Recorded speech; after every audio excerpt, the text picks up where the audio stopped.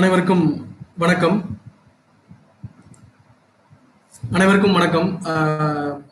சிறிய தொழில்நுட்ப கோளாறால இந்த நேரலை ஒரு மணி நேரம் தாமதிச்சிடுது.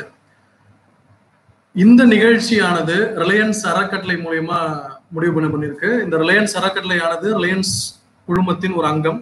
ரிலையன்ஸ் அறக்கட்டளை நகரப்புற சீரமைப்பு, கிராமப்புற மேம்பாடு, சுகாதாரம், கல்வி, கலை மற்றும் கலாச்சாரம் மற்றும் பேரிடர் காலங்களில் நிவாரணம் செய்தல் ஆகிய பெரும் பிரிவுகளின் கீழ் பயணம் இவங்க நிறைய பணிகள் செய்துட்டு வராங்க.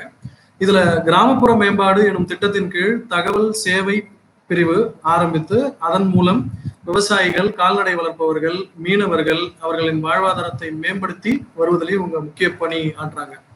ஸோ இவங்களோட முக்கிய நோக்கம் என்ன அப்படின்னு பாத்தீங்கன்னா, சரியான தகவல் சரியான நபருக்கு சரியான நேரத்துல கொண்டு சேர்ப்பது தான். இதற்கு பல்வேறு தொழில்நுட்பங்களை பயன்படுத்தி தகவல்களை கொண்டு ரிலையன்ஸ் அறக்கட்டளையானது அரசு துறைகள், விவசாய கால்நடை மற்றும் விவசாய ஆராய்ச்சி மையங்கள், வேளாண் அறிவியல் மையங்கள்ல இருக்கக்கூடிய பல நிபுணர்களை, வல்லுநர்களை தொழில்நுட்பம் மூலியமா விவசாயிகள்கிட்ட இணைச்சிட்டு இருக்காங்க. ஸோ இது ஒரு பாலமா செயல்பட்டு வருகிறது. இந்த தகவல் நேரடியாக தொலைபேசி மூலம் உங்க அனைவருக்கும் கிடைக்கணும் அப்படின்றதுக்காக இந்த ஒரு நேரலை உரையாடலை அவங்க ஏற்படுத்தியிருக்காங்க. இந்த நேரலை நிகழ்ச்சியில நீங்க பங்கு பெறணும் அப்படின்னு ஆசைப்படுறவங்க நீங்க தொடர்பு கொண்ட வேண்டிய தொலைபேசி எண் 180044198800. அப்படி இல்லை அப்படின்னா நீங்க மேல குறிப்பிட்டிருக்கிற 8754563210 இந்த நம்பர்லயும் நீங்க கால் பண்ணலாம். அனைவருக்கும் நான் பேசுறது கேக்குது அப்படின்னு நினைக்கிறேன். என்னுடைய பெயர் கால்நடை மருத்துவர் சா தமிழ்குமரன். ஸோ இன்னைக்கு இந்த கோடைகால பராமரிப்பு மற்றும் இந்த பெரிய அம்மை நோய் அப்படின்றத பத்தி தான் நம்ம பேச போறோம்.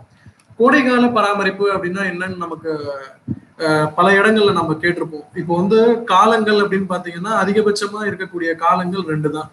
ஒண்ணு பனிக்காலம், அதாவது மழைக்காலம், அப்படி இல்லைன்னா கோடைக்காலம். ஸோ இந்த கோடை காலங்கள்ல நமக்கு வரக்கூடிய முக்கியமான பிரச்சனைகள் என்ன அப்படின்னு பாத்தீங்கன்னா, பெரும்பாலும் நமக்கு கிடைக்கக்கூடிய பிரச்சனைகள் என்ன அப்படின்னா அது நோய் பராமரிப்பு தான். ஏன்னா இந்த கோடை காலங்கள்ல தான் அதிகப்படியான நோய்கள் பரவுது. ஸோ கோடை காலங்கள்ல நம்ம மாடுகளை எப்படி பராமரிக்கணும், கால்நடைகளை எப்படி பராமரிக்கணும் அப்படின்றத பத்தி தான் இன்னைக்கு பார்க்க போறோம். நான் பேசுறது தெளிவா கேக்குது அப்படின்னா நீங்க நேரலையில இருக்கிறவங்க கண்டிப்பா இதை பார்க்கலாம். ஸோ கண்டிப்பா இன்னைக்கு கோடைக்கால பராமரிப்பு அப்படின்றத நம்ம பார்க்கலாம். ஸோ கோடை காலங்கள்ல என்ன ஆகுது அப்படின்னு பாத்தீங்கன்னா, மாடுகளோ இல்ல கால்நடைகளோ வளர்க்கக்கூடிய தட்பவெட்ப சூழ்நிலைகள், அருகாமையில இருக்கக்கூடிய வெப்பநிலை, ஈரப்பதம், இது எல்லாமே மாற்றம் காணுது. ஸோ இது எல்லாமே மாற்றம் காணுது அப்படின்னும் போது நம்ம என்ன பண்றோம் அப்படின்றது தான் நம்ம மாட்டோட பால் உற்பத்தி திறனை நிர்ணயிக்குது. இப்போ உதாரணத்துக்கு நம்ம கால்நடைகள் வளர்த்துட்டு இருக்கோம் அப்படின்னா ஒவ்வொரு கால்நடைகளோட உற்பத்தி திறனும் 3 விஷயத்தை சார்ந்து இருக்கும். ஒண்ணு நாம வளர்க்கக்கூடிய இடம், நம்ம எந்த இடத்துல அந்த கறவை மாடுகளை வளர்க்குறோம் அப்படின்ற ஒரு விஷயம். 2வது நம்ம என்ன மாதிரி தீவனங்கள் அதுக்கு கொடுக்குறோம், 2வது விஷயம். 3வது அதோட வகையறா என்னென்ன விஷயம். ஸோ இதுல 2வது முக்கியமான விஷயம் அப்படின்னு சொல்லக்கூடியது என்னன்னா தட்பவெட்ப சூழ்நிலை. ஸோ மாடு நம்ம எந்த இடத்துல வளர்க்குறோம் அப்படின்றது ரொம்ப ரொம்ப முக்கிய பங்களிக்குது. இப்ப நிறைய பேர் சொல்லுவாங்க, சார் என் மாட்டோட பால் உற்பத்தி திறன் நான் எவ்வளவோ தீவனம் கொடுக்குறேன், ஆனா அந்த உற்பத்தி திறன் வரமாட்டுது அப்படின்னு சொல்லுவாங்க. அதற்கு முக்கிய காரணம் என்ன அப்படின்னு பாத்தீங்கன்னா, மாட்டோட பால் உற்பத்தி தீவனத்தை மட்டும் பொறுத்து அமைகிறது கிடையாது, தட்பவெட்ப சூழ்நிலை. இப்ப வெப்பம் அதிகமாகுது அப்படின்னு பாத்தீங்கன்னாலே இயல்பாவே நம்மளாலே சாப்பிட முடியாது. இதே நிலைமைதான் கால்நடைகளுக்கும் வருது. அப்படி கால்நடைகளுக்கு வரும்போது என்ன ஆகுது அப்படின்னு பாத்தீங்கன்னா, கால்நடைகளோட தீவனம் உட்கொள்ளும் திறன் கம்மியாகுது. ஸோ கால்நடைகளோட தீவனம் உட்கொள்ளுதலோட திறன் கம்மியாகும் போது ஆட்டோமேட்டிக்கா கால்நடைகள் தீவனம் உட்கொள்றத கம்மி பண்ணும். கம்மி பண்ணுச்சுன்னா அதோட உற்பத்தி திறன் கம்மியாகும். உற்பத்தி திறன் கம்மியாச்சுன்னா பால் கறவையும் கம்மியாகும். இது மட்டும்தான் நடக்குதா சார் அப்படின்னு பாத்தீங்கன்னா, இயற்கையாவே பாத்தீங்கன்னா அதோட பயாலஜிக்கல் கிளாக் ஆக்ட் ஆகும். ஸோ அப்ப என்ன ஆகுதுன்னா, அந்த கறவை மாடுகள் அதிகமா வெப்பத்தோட தாக்கத்தால பாதிக்கப்படுது. ஸோ இந்த வெப்பத்தோட பாதிப்பை குறைக்கிறதுக்கு நாம என்னென்ன நடவடிக்கைகள் பண்ணைகள்ல எடுக்கணும் அப்படின்றது தான் முக்கியமான விஷயமா இருக்கு. நிறைய பேர் பண்ணை தொடங்கின பிறகுதான் என்ன மாடு வாங்கணும், இல்ல என்ன மாதிரி புல்லு வந்து போடணும் அப்படின்னு நினைப்பாங்க. நான் சொல்றது வந்து பெரும்பாலானோர். ஆனா நம்ம முதல்ல வந்து இது மாதிரி விஷயங்களை யோசிச்சிட்டோம் அப்படின்னா, இப்போ உதாரணத்துக்கு நாம செய்யக்கூடிய விஷயம் என்ன அப்படின்னு பாத்தீங்கன்னா, ஒரு பண்ணை ஆரம்பிக்கிறதுக்கு முன்னாடியே அந்த பண்ணை எந்த இடத்துல இருக்கு, அந்த பண்ணை எப்படிப்பட்ட இடத்துல அமையணும், அந்த கொட்டகை எப்படி அமையணும் அப்படின்ற விஷயங்களை நம்ம பார்க்கணும். பண்ணை கட்டடம், அந்த கொட்டகை கட்டுறதுக்கு முன்னாடியே நீங்க வந்து மரங்கள் நட்டு வைக்கணும். இப்ப நிழல் தரும் மரங்களை ஒரு 4 மரங்கள் பண்ணையை சுத்தி நீங்க நட்டுட்டீங்கனாலே அது மாடுகள் வளர்ந்து பெரிய லெவல்ல வந்து நம்ம பண்ணையை கொண்டு போகும்போது அந்த பண்ணையானது இந்த வெப்பத்தால தாக்கத்தை குறைக்கிற மாதிரி இந்த மரங்கள் இயங்கும். ஸோ அந்த மரங்கள் என்ன ஆகும் அப்படின்னு பாத்தீங்கன்னா, அந்த மரங்கள் கொடுக்கக்கூடிய நிழல் வந்து கால்நடைகளை வெப்பத்தோட தாக்கத்துல இருந்து கண்டிப்பா வந்து காப்பாற்றும். ஸோ மரங்கள் நட்டு வைக்கிறது ஒரு முக்கியமான விஷயம். இன்னொன்னு என்ன அப்படின்னு பாத்தீங்கன்னா, நம்ம ஒரு கால்நடையை வளர்க்கும் போது அதற்கு தேவையான நீர் ஆகாரத்தை கொடுத்து பழகணும். ஏன்னா இப்போ கோடை காலங்கள்ல அதிகப்படியா வந்து கன்றுக்குட்டிகள் தான் பாதிக்கும். நீர் சத்து அப்படின்றது முக்கியமான சத்து. ஒரு கன்றுக்குட்டிக்கு வந்து அந்த நீர் சத்து எந்த அளவுக்கு இருக்கு அப்படின்னு நம்ம கணிக்கிறதுக்கு அதோட தோலை வந்து இழுத்து பார்க்கணும். அப்ப அது மாடா இருந்தாலும் சரி, கன்றுக்குட்டியா இருந்தாலும் சரி, அதை தோலை இழுத்து பார்க்கும்போது அந்த தோலை இழுத்து நீங்க விடும்போது அது சுருங்குற டைம் தான் வந்து நமக்கு எந்த அளவுக்கு நீர் சத்து வந்து மாட்டோட உடம்புல இருக்கு அப்படின்றத காட்டும். இப்போ உதாரணத்துக்கு நம்ம இழுத்த உடனே டக்குன்னு உள்ள போயிடுச்சுன்னா அது வந்து நல்ல நீரோட்டமா இருக்கு, எல்லா நீர் சத்துக்களும் தேவையான அளவு இருக்கு அப்படின்றது பொருள். ஆனா நம்ம இழுக்கிறது வந்து எடுத்துட்டு நம்ம விடும்போது கொஞ்சம் லேட் ஆகுது அப்படின்னா கண்டிப்பா அதுக்கு வந்து நீர் சத்து குறைபாடு இருக்கு அப்படின்றது பொருள். ஒரு நிமிஷம், காலர் யாரோ லைன்ல வராங்கன்னு நினைக்கிறேன். வணக்கம், சொல்லுங்க.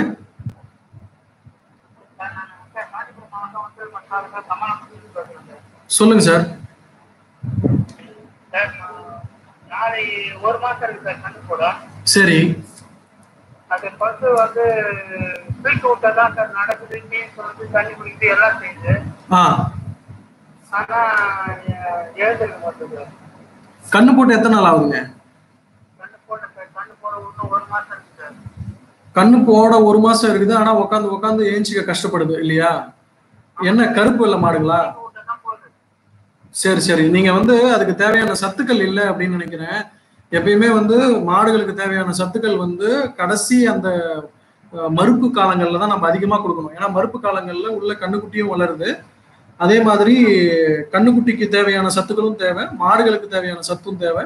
அது அடுத்து வந்து கன்று ஈன பிறகு பால் கறக்கிறதுக்கான சத்துக்களும் தேவை. ஸோ நீங்க வந்து இப்ப இது மாதிரி காலகட்டங்கள்ல என்ன பண்ணணும் அப்படின்னு பாத்தீங்கன்னா, ரொம்ப உட்காந்து ஏஞ்சிக்க கஷ்டப்படுதுன்னா நீங்க வந்து மருத்துவரை கூட்டு பாருங்க. அப்படி இல்லைன்னா வீட்டிலேயே நீங்க செய்யக்கூடிய வழிமுறைகள் என்ன அப்படின்னா, தினசரி ஒரு 2 கைப்பிடி அளவு பெரண்டை கிடைக்கும். வீட்டுக்கு பக்கத்துலேயே வந்து பெரண்டை செடி எங்கேயாவது இருந்ததுன்னா அந்த பெரண்டை செடியை வாங்கி அந்த பெரண்டை செடியை அரைச்சு அது கூட வெல்லம் கலந்து ரெண்டுத்தையும் வந்து ஒரு சின்ன உருண்டையாக்கி, வெல்லம் ஒரு 2 கைப்பிடி அளவு தான், 2 கைப்பிடி அளவு வெல்லம் இருந்தா போதும், 2 கைப்பிடி அளவு பெரண்டை அரைச்சது போதும். இது ரெண்டுத்தையுமே கலந்து டெய்லி வந்து உள்ளுக்கு கொடுத்துட்டு வாங்க, கொஞ்சம் அதுக்கு தெம்பு கிடைக்கும். அது ரொம்ப முடியல அப்படின்னா நீங்க மருத்துவரை கூப்பிடுங்க. ஏன்னா செனமாடு அப்படின்னும் போது நம்ம அது கொஞ்சம் ப்ராப்பரான கேர் எடுத்தா மட்டும்தான் நம்ம செனமாடுகளை காப்பாற்ற முடியும். சொல்லுங்க.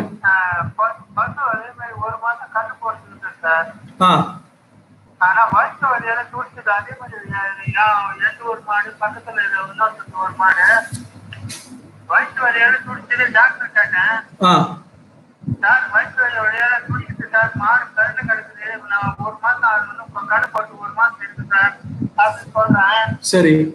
அவர் என்ன சொல்றாரு, சோடா மாவு ஆப்ப சோடா வாங்கி கொடுங்க சரியாயிடும் அப்படின்றாரு. இல்ல இப்ப வயிற்று பழத்தை ஒரு முறை கொஞ்ச நேரம் அப்புறமா நான் சொல்லிட்டு போயிட்டு அப்புறம் நான் போடாம விட்டு அதுக்கப்புறம் 3-4 மணி நேரம் கழிச்சு போன் பண்றேன், என்னால வர முடியாதுங்க, நான் சொன்னதை செய்யுங்க அப்படின்றாரு. சார் இது மாதிரி தெனாயிருக்கு சார், கண்ணு போடுற மாதிரி இருக்குது சார், அது என்ன ஆச்சு என்ன சார் பண்ணுதுன்னு. ஏன்னா எனக்கு தெரியுங்க, நீங்க முதல்ல அதை போடுங்கன்னாரு. அது போட்ட பிறகு ரொம்ப மாடு பருந்தா இருந்துச்சு. அப்புறம் டாக்டர் வந்து பார்த்தாங்க, ஊசி போட்டாங்க. ஊசி போட்ட பிறகு என்னாச்சு, இன்னைக்கு சாயந்தரம் ஊசி போட்டாங்க, மறுநாள் காலையில ஒண்ணுமே சாயந்தரம் எடுக்கவே இல்லை.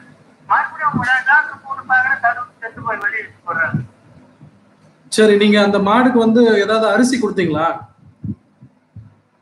அரிசி அரிசி கஞ்சி இல்ல அரிசி ஏதாவது கொடுத்தீங்களா மாட்டுக்கு? அரிசிலாம் இல்ல சார், கஞ்சி கூட ரொம்ப கொடுக்க மாட்டேன் சார், வடிச்சு தண்ணி அவ்வளோ கொஞ்சம் தானம் போட்டு அவ்வளோதான் சார். இல்ல கழனி தண்ணி கூட எப்பயுமே மாடுகளுக்கு பொறுத்த வரைக்கும் அரிசி கொடுக்கறத தவிர்த்துருங்க. ஏன்னா அரிசி கொடுத்தா வயிறு உப்பிசம் வந்துடும். வயிறு உப்பிசம் வந்ததுன்னா உள்ள கண்ணுக்குட்டி இருந்தாலும் பின்ன ரெண்டு அதுக்கு பாதிப்பு ஏற்பட்டிருக்கும் இல்லையா? உங்க மருத்துவர் வந்து ஆப்பசோடா போட சொன்னது முதலுதவி தான், அது சரியான விஷயம் தான், தவறு கிடையாதுங்க. ஆனா வந்து சில சமயங்கள்ல நீங்க வந்து அரிசி அதிகமா கொடுக்க கூடாது. மாடுகளை பொறுத்த வரைக்கும் அரிசி கொடுக்கறதையோ கழனி தண்ணி கொடுக்கறதையோ தவிர்க்கிறது நல்லது. ஒரு நாளைக்கே அதிகபட்சம் 1 கிலோ அளவுக்கு நீங்க தரலாம். சரிங்களா? சரி, ஏன்னா அந்த மாடுக்கு இப்போ அந்த அரிசியில என்ன இருந்ததுன்றத பார்க்கணும் இல்லையா? சில சமயங்கள்ல வந்து பழைய சாதம், பழைய அந்த பரோட்டா, அந்த நிறைய விஷயங்கள்லாம் அதுல சேர்த்து போடுவாங்க எங்க ஊர் சைடுலாம். சோ அது மாதிரிலாம் நம்ம சரிங்க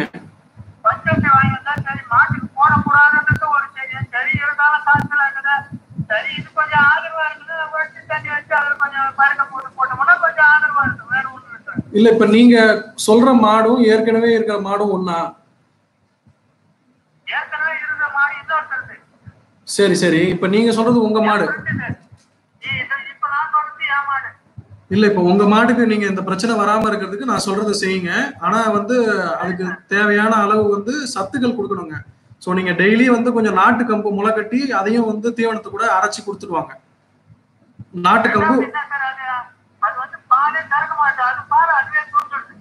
அதுக்கு நீங்க கொட்டாங்குச்சி கட்டி விடுங்க. அதோட மூக்கணாங்கயிறு போட்டு விடுவீங்கல்ல, அந்த மூக்கணாங்கயிறு போட்டு விடுற இடத்துல வந்து நீங்க வந்து கொட்டாங்குச்சி 2 சைட்லயும் கட்டி விடணும். அரை மூலி கட்டி விட்டீங்கன்னா அது கட்டி விடுங்க. அப்படி இல்லைன்னா வந்து மோக்கயிறு போட்டு 2 சைடுமே வந்து கயிறை கட்டி வைக்கணும். ஒரு சைடு கட்டாம மாடு திரும்ப முடியாத அளவுக்கு 2 சைடும் கயிறு போட்டு கட்டி வச்சீங்கன்னா அது பால் அதுவே குடிக்கிறது அது கம்மியாகிடும். சரிங்க, இதை மட்டும் நீங்க பண்ணுங்க, கண்டிப்பா உங்களுக்கு பலன் அளிக்கும். ஆனா மருத்துவரையும் கூப்பிடுங்க, ஏன்னா அருகில் இருக்கிற மருத்துவர் தான் சில சமயங்கள்ல நல்ல பலன் தர முடியும். சரிங்க, நல்லதுங்க. இப்ப இவங்க சொன்ன விஷயம் தான், அதாவது கோடைக்கால பராமரிப்புல முக்கியமா நம்ம தெரிஞ்சுக்க வேண்டியது என்ன அப்படின்னா, கோடை காலங்கள்ல வந்து தீவனம் வந்து மாடுகள் வந்து அதிகமா சாப்பிடாது. ஸோ தீவனங்கள் அதிகமா சாப்பிடாத போது நமக்கு தெரிய வேண்டிய விஷயம் என்ன அப்படின்னு பாத்தீங்கன்னா, அதற்கு தேவையான அளவு நம்ம தீவனங்களை கொடுக்கணும். தேவையான அளவு தீவனம் எப்படி சார் கொடுக்க முடியும் அப்படின்னு பாத்தீங்கன்னா, முடிஞ்ச அளவுக்கு வந்து அதிகமா மாவுச்சத்து இருக்கக்கூடிய உணவுகளை தவிர்க்கிறது நல்லது, முக்கியமா கோடை காலங்கள்ல. ஏன்னா இப்ப கால் பண்ணியிருந்த ஒரு நண்பர் கூட சொன்னாரு, அவங்க வந்து அவங்க மாடுக்கு வந்து அரிசி அதிகமா கொடுக்குறாங்க அப்படின்னு சொல்லிட்டு. அரிசி வந்து கொடுக்கும்போது என்ன ஆகுதுன்னு பாத்தீங்கன்னா, அதுல இருக்கிற அதிகமான மாவுச்சத்து அந்த அரிசி கொடுக்கறது மூலியமா உள்ள வந்து அமிலத்தை உண்டாக்கி வயிறு உப்பிசம் வந்து மாடுகள் வந்து அயற்சிக்கு உண்டாகும். ஸோ நிறைய பிரச்சனைகள் வரும். ஸோ முடிஞ்ச அளவுக்கு நீங்க வந்து அரிசியை கொடுக்கறத தவிர்க்கிறது நல்லது அப்படின்னு நினைக்கிறேன். ஸோ இன்னொரு முக்கியமான விஷயம் நம்ம பேசிட்டு இருந்ததுல, மரம் வளர்க்கறது மட்டும் இல்லாம நீர் தெளிப்பான்கள் நம்ம வைக்கலாம். ஸோ நீர் தெளிப்பான்கள் வைக்கலாம் அப்படின்னும் போது அந்த நீர் தெளிப்பான்களோட அவசியத்தை பத்தி நம்ம ஒரு காலர் வந்திருக்காரு, அதை பார்த்துட்டு நம்ம பேசுவோம். வணக்கம், சொல்லுங்க. வணக்கம், சொல்லுங்க.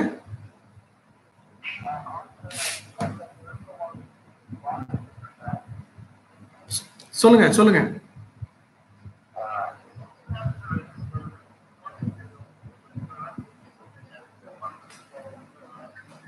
இல்ல, உனி பிரச்சனை எப்பயுமே வந்து, ஏன்னா இப்ப தமிழ்நாடு முழுக்க இருக்கிற அனைவருக்குமே இந்த பிரச்சனை தான். ஏன்னா நான் வந்து 6 வருஷமா அதிகமா ஒரு பிரச்சனை இருக்கு அப்படின்னு பாத்தீங்கன்னா இது 2 தான் இருக்கு. ஒண்ணு வந்து உனி பிரச்சனை, இன்னொன்னு வந்து செனப்பிடிக்காத பிரச்சனை.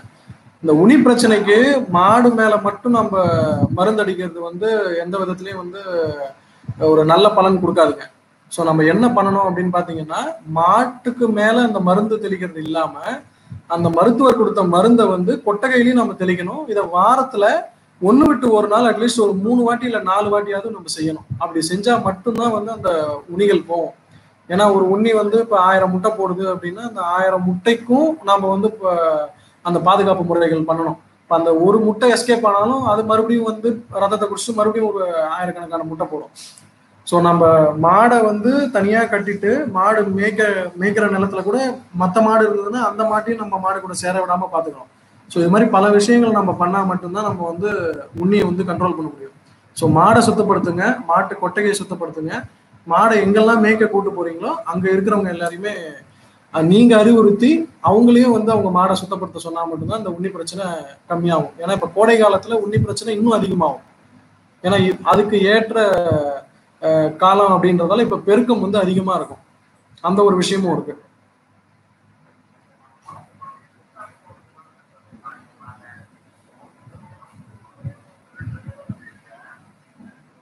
இல்ல நீங்க ஒரு வாரத்துக்கு 2 வாட்டி தடவுறதுன்றத விட மாடுக்கு எவ்வளவு உனி இருக்கு அப்படின்றத பார்த்துட்டு ஒரு இப்ப உதாரணத்துக்கு வந்து மாடுக்கு உனி எங்க இருக்குதுன்னு பார்க்கணும். சில சமயங்கள்ல வந்து பாத்தீங்கன்னா மடி பக்கத்துல இருக்கும், இல்லைன்னா வந்து கழுத்து ஃபுல்லா ஒட்டிட்டு இருக்கும், இல்ல தொடையில் ஃபுல்லா ஒட்டிட்டு இருக்கும்.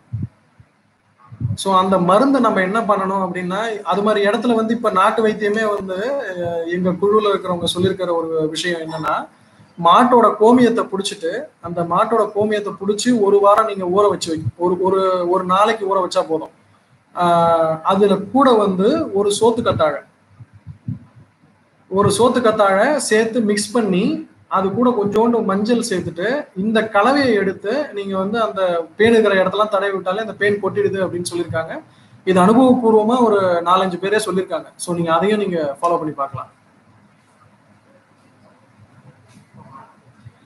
தும்பச்செடி வந்து இப்ப ஏற்கனவே நம்ம சொல்லியிருந்தோம். ஆனா வந்து தும்பச்செடி நீங்க போடுறதால என்ன பிரச்சனை வரும்னா, அந்த அளவுக்கு தும்பப்பூ உங்களுக்கு கிடைக்கணும். அது டெய்லியும் கிடைக்குமான்னு தெரியாது. இன்னொன்னு அதை போட்டு நம்ம தேய்க்கிறதுக்கும் வந்து நம்ம கஷ்டமா இருக்கும். பட் அதை விட இது கொஞ்சம் பெட்டரா இருக்கும்ன்றது என்னோட அபிப்பிராயம் நினைக்கிறேன். ஏன்னா இது வந்து நல்லாவே ரிசல்ட் கொடுக்குது. மாட்டோட கோமியத்தை எடுத்து வச்சு அது கூட ஒரு நாள் வைக்கணும் நைட் ஃபுல்லா. இப்ப இன்னைக்கு பிடிக்கிறீங்கன்னா இன்னைக்கு நைட்டு ஃபுல்லா வச்சிருந்து மறுநாள் காலையில நீங்க வந்து அதை கண்டிப்பா வந்து நான் சொன்ன மாதிரி பயன்படுத்தி பாத்தீங்கன்னா கண்டிப்பா உங்களுக்கு பலன் கிடைக்கும். நல்லது.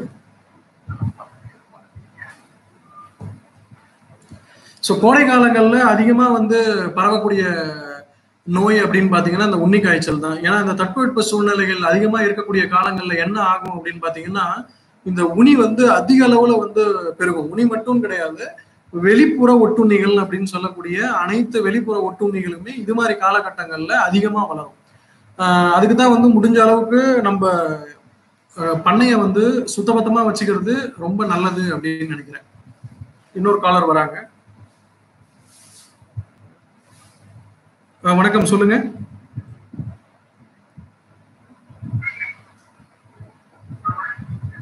சொல்லுங்க.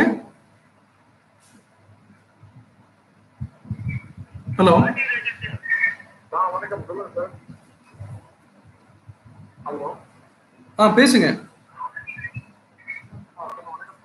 வணக்கம், சொல்லுங்க.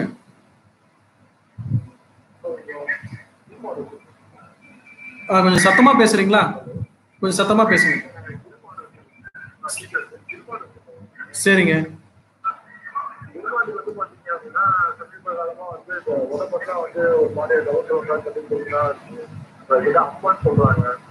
ஆமா, அது இப்ப அதை பத்தி தான் நம்ம இன்னைக்கு நேரலை பண்றோமே.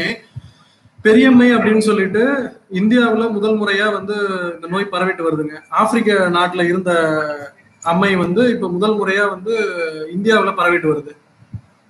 ஸோ இந்த நோய் வந்து கொரோனா மாதிரி தான். அதுக்கு வந்து மருந்துகள் கிடையாது. எந்த மாடுக்கு வருதோ அந்த மாட்டுக்கு வந்து 14 நாள் இருந்துட்டு தான் போகும். அது வந்து சில நேரங்கள்ல உடல் முழுதும் கண்டா தெரியும். இல்லைன்னா சில சமயங்கள்ல வந்து அந்த கழுத்து பகுதியிலிருந்து தாடை பகுதி வரைக்கும் நீட்டோ வீங்கி இருக்கும். இல்ல வந்து அந்த நீர சுரபிகள் வந்து அது சுரந்துட்டு இருக்கும். இது மாதிரி பல அறிகுறிகள் காட்டும். ஸோ இது வருது அப்படின்னு பார்த்தோம்னா அந்த காயம் உடஞ்சி சீழா வரும்போது அந்த நோய் பரவுறது வந்து அந்த சீழ் மூலியமாகவும் இல்லைன்னா அதோட உமிழ்நீர் மூலியமாகவும் இல்லைன்னா அதோட எச்சில் மூலியமாகவும் தான். ஸோ இதை மட்டும் நாம அதான் நானும் சொல்ல வரேன். அதைதான் நானும் சொல்ல வரேன். இது வந்து கண்டிப்பா ஒரு மிகப்பெரிய தொற்று நோய். ஏன்னா வந்து 2019 முடிவுல வந்து இந்தியாவுக்கு வந்தது. மற்ற மாநிலங்கள்ல பரவது இன்னைக்கு வந்து தமிழ்நாடு முழுக்க இருக்கு, கர்நாடகா ஆல்மோஸ்ட் வந்து தென்னிந்தியா முழுக்க பரவிடுது, வட இந்தியாவிலையும் பரவிடுது. ஸோ இது வந்து புதிய நோய் அப்படின்றதால அரசாங்கமும் வந்து இதற்கான தடுப்பூசி நடவடிக்கை எடுக்கிறதுக்கு கொஞ்சம் நேரம் எடுப்பாங்க. பட் ஆனா நாம பண்ண வேண்டிய ஒரு விஷயம் என்ன அப்படின்னு பாத்தீங்கன்னா, இப்ப நாங்க எடுத்த உடனே வந்து மருத்துவர் சிகிச்சையை நீங்க கூப்பிட்டு செஞ்சுக்கணும் ஒண்ணு. ரெண்டாவது சிறு குறிஞ்சான் பொடி அப்படின்னு ஒண்ணு கிடைக்கும். இந்த சிறு குறிஞ்சான் பொடி அப்படின்றது நாட்டு வைத்தியர் கடைகளையும் கிடைக்கும். இல்லைன்னா அந்த சிறு குறிஞ்சான் இலை அப்படின்னு சொல்லிட்டு தழையே கிடைக்கும், மூலிகை தழை. அதை வாங்கி ஒரு 30 கிராம் அளவு வெள்ளத்துல குழைச்சி டெய்லி மாட்டுக்கு உள்ளுக்கு கொடுக்கணும், வாய் வழியா. காலையில ஒரு முறை, மாலையில ஒரு முறை, ஒரு 7 நாளைக்கு கொடுத்துட்டு வந்தீங்கன்னா ஸ்டார்டிங்லேயே பார்த்து கொடுக்கும்போது கண்டிப்பா நல்ல பலன் கிடைக்குது. அதே மாதிரி இந்த பாதிக்கப்பட்ட மாடுகளை பண்ணையில தனிமையா கட்டி வைக்கணும். ஏன்னா இந்த மாடை தொட்டுட்டு நீங்க வேற எந்த மாட்டுக்கு போனாலும் எல்லா மாடுகளுக்குமே இது பரவறதுக்கான வாய்ப்புகள் இருக்கு. ஸோ அதே மாதிரி இன்னொன்று பார்த்தீங்கன்னா, பால் குடிக்கிற கன்றுக்குட்டிகள் இருந்ததுன்னா தயவு செய்து அந்த பால் குடிக்கிற கன்றுக்குட்டிகளுக்கு அந்த பாலை கொடுக்க வேண்டாம். ஸோ இதெல்லாம் நீங்க பண்ணீங்கனாலே கண்டிப்பா வந்து உங்களுக்கு நல்ல பலன் கிடைக்கும் அப்படின்னு நினைக்கிறேன். சரி, மாடு வந்து பாத்தீங்கன்னா கன்று போட்ட உடனே வந்து பாத்தீங்கன்னா ஒரு 3 மாடு தொடர்ந்து ஒரு இந்த மந்த்லி ஆனது. ஓகே,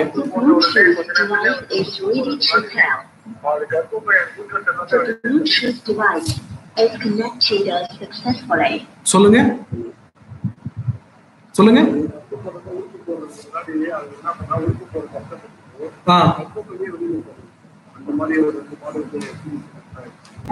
ஓகே ஓகே, அது வந்து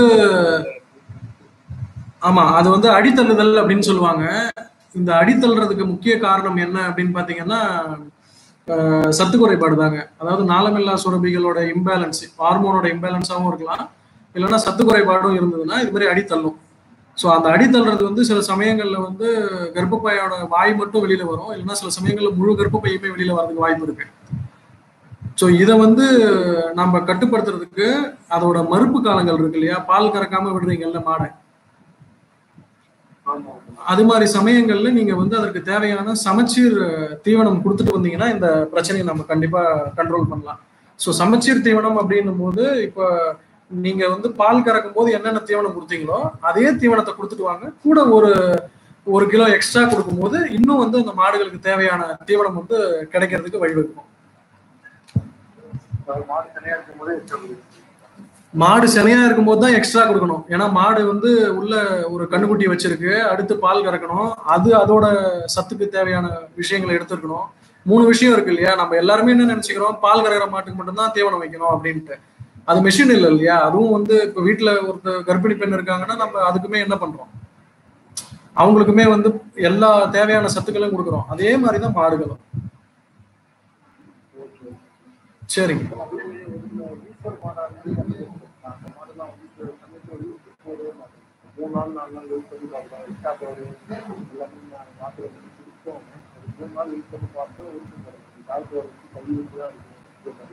இல்ல, உறுப்பு போடாததும் சரி, அடித்தள்றதும் சரி, இது எல்லாத்துக்குமே வந்து சத்து குறைபாடு தாங்க காரணம். நீங்க கொடுக்குற தீவனம் வந்து சரியா கொடுங்க. எல்லா கலவையும், இப்ப அடர் தீவனம் கொடுக்குறீங்கன்னா அடர் தீவனத்துல எல்லா கலவையுமே இருக்கணும். அதுல வந்து புண்ணாக்கும் இருக்கணும், பொட்டும் இருக்கணும், உமியும் இருக்கணும், தவிடும் இருக்கணும். இது எல்லாமே கொடுத்தீங்கன்னா தான் அட்லீஸ்ட் அதுக்கு தேவையான இந்த நுண்சத்துக்கள் கிடைக்கும். அது இல்லாம நீங்க தொடர்ந்து வந்து தாதுப்பு கலவையும் கொடுத்துட்டு வரணும். ஏன்னா நாம கொடுக்கறது எல்லாமே வந்து சத்துள்ள பொருள் நமக்கு தெரியாது இல்லையா. நாமளே எல்லா சத்து உள்ள பொருளையும் எடுத்துக்கிட்டு சத்து இல்லாத பொருளை மட்டும்தான் மாடுகளுக்கு கொடுத்துட்டு இருக்கோம். ஸோ அது மாதிரி இருக்கும்போது அதுக்கு தேவையான சத்துக்களை நம்ம கொடுத்தோம்னா நமக்கு அந்த மாதிரி பிரச்சனைகள் வராம இருக்கிறத நம்ம கண்டிப்பா தவிர்க்கலாம். சரி,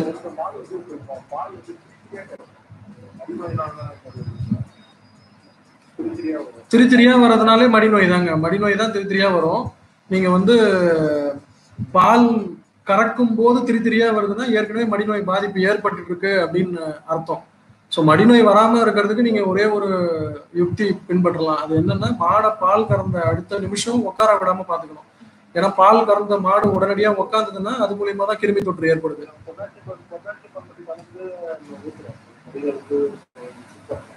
இல்ல, பொட்டாசியம் பர்மாங்கனேட் கலந்து யூஸ் பண்றதெல்லாம் வந்து பலன் அளிக்கும். பட் ஆனா வந்து சரியான அந்த யுக்திகளை மட்டும் நம்ம கரெக்டான நேரத்துல செய்யணும். இப்போ உதாரணத்துக்கு வந்து மாடு பால் கறந்த அரை மணி நேரம் அதுக்கப்புறம் தான் வந்து பாத்தீங்கன்னா அதுக்கு நிறைய அந்த துவாரம் வந்து ரொம்ப நேரம் ஓப்பன் ஆயிருக்கும்.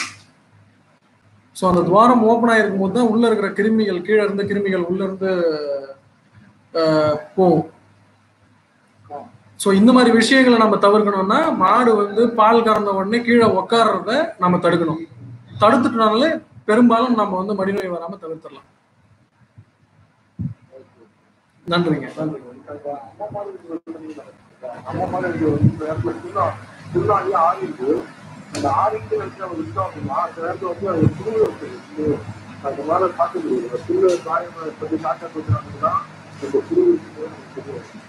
இல்ல இல்ல, நீங்க வந்து பராமரிப்பு ஒழுங்கா செய்யணும் சார். இது வந்து இல்ல புழு வைக்குதுனாலே நீங்க வந்து அதுக்கு சரியான பராமரிப்பு பண்ணலன்றது அர்த்தம். அட்லீஸ்ட் எண்ணெய், வெறும் வேப்ப எண்ணெயாவது நீங்க தடவி விடணும். வேப்ப எண்ணெய் தடவி விட்டீங்கன்னா தான் ஈ முக்காது. ஈ முக்கலைன்னா புழு வைக்காது. அந்த சீழ் வர்றது வந்து இயல்பு தான். அது 14 நாள் இருந்துட்டு தான் போகும். ஏன்னா அந்த சீழ் வந்து தொட்டு பக்கத்து இடத்துல பரவினாலே சில மாடுகளுக்கும் ஒரு பகுதியில மட்டும்தான் தெரியும். மற்ற எல்லா மாடுகளுக்கும் விதவிதமான பகுதி, உடம்பு ஃபுல்லா இருக்கிறதும் உண்டு, உடம்புல கழுத்துல மட்டும் இருக்கிறதும் உண்டு. ஸோ இந்த பெரியம்மையே விதவிதமா வருது. அதை பத்தி தான் நம்ம இன்னைக்கு பேசணும் அப்படின்னு நினைச்சுட்டு இருந்தேன். ஸோ நீங்க அந்த நேரலை முழுசா பாத்தீங்கன்னாலே உங்களுக்கு அதுக்கான விளக்கம் கிடைக்கும். ஏன்னா நிறைய பேர் லைன்ல வெயிட் பண்றாங்க. இதற்கு தடுப்பூசி இருக்கு சார். இந்தியாவிலே இதான் முதல் முறை இப்ப வருது. அப்படின்னும் போது அரசாங்கம், அதை தான் நான் முதவே உங்களுக்கு தெளிவா சொன்னேன், அரசாங்கம் இப்பதான் இந்த நோயை முதல் முறையா இந்தியாவிலே பாக்குறாங்க. ஸோ இதற்கான தடுப்பூசி இனிமேட்டு தான் கொண்டு வருவாங்க. ஏன்னா இப்பதான் பரவ ஆரம்பிச்சிருக்கு. இந்த நோய் வந்து உலகத்துல இருக்கு, இந்தியாவுக்கு இப்பதான் வருது. சரிங்களா? சரி, நல்லது நல்லது நல்லது. ஸோ இப்போ நம்ம மெயினா பார்க்க வேண்டிய விஷயம் இதுதான். இந்த கோடை காலத்துல அதிகமா இப்ப பரவிட்டு வர நோய்கள்ல முக்கியமான ஒரு நோய் அப்படின்னு நான் சொன்னது வந்து இந்த பெரியம்மை நோய் கூட. ஸோ இந்த பெரியம்மை நோய் வந்து நம்ம தடுக்கிறதுக்கான விஷயங்களை நான் இப்ப சொல்லிட்டே வந்தேன். நீங்க அதையும் பார்த்துக்கோங்க. இதற்கான தடுப்பூசி வந்து கூடிய விரைவில் வரும். அரசாங்கத்துல வந்து இந்த நோய் இப்பதான் வந்திருக்கு அப்படின்றதால அதற்கான முன்னெச்சரிக்கை ஏற்பாடுகள் செஞ்சுட்டு இருக்காங்க. இது வந்து எல்லா இடத்துலயும் பரவிட்டு இருக்கிறதால அதற்கான விஷயங்களும் நமக்கு கூடிய விரைவில் கிடைக்கும். வணக்கம், சொல்லுங்க.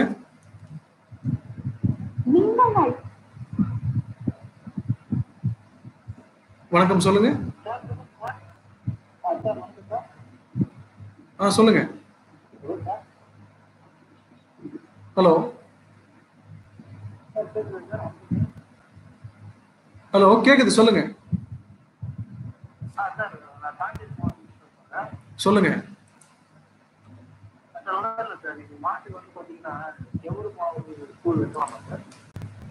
இல்ல, இப்போ நீங்க வந்து என்னோட பதிவுகள் பார்த்திருக்கீங்களா அப்படின்னு தெரியாது. எப்பயுமே வந்து தானியங்களை கூழா கொடுக்கறத வந்து தவிர்க்கணுங்க.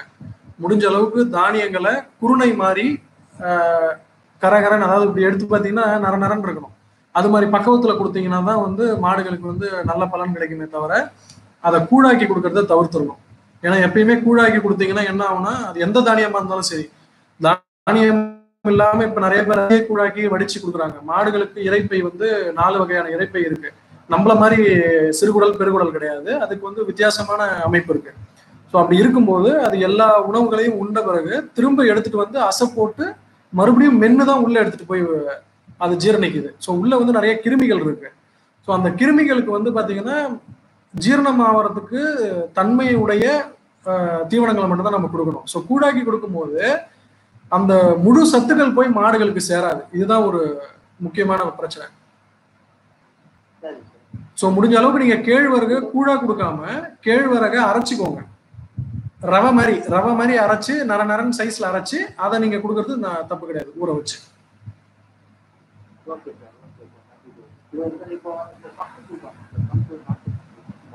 தானியங்கள் நான் சொன்னது எல்லா தானியங்களையும் குறிக்கும். நீங்க எல்லா தானியங்களையுமே கொடுக்கலாம் மாடுகளுக்கு. ஆனா ஒரு நாளைக்கு ஒரு வேலைக்கு 1 கிலோ தான் அதிகபட்ச அளவு. ஸோ நீங்க எல்லா கம்புகளையுமே ஒன்னா எடுத்துட்டு வந்து அரைச்சி வச்சு கூட கொடுக்கலாம். ஸோ ஒரு கிலோ அப்படின்றது, அதாவது ஒரு நாளைக்கு 2 கிலோ, ஒரு வேலைக்கு 1 கிலோ நீங்க தாராளமா கொடுக்கலாம். ஆனா எப்பயுமே அதை ஊற வச்சு அரைச்சு கொடுங்க.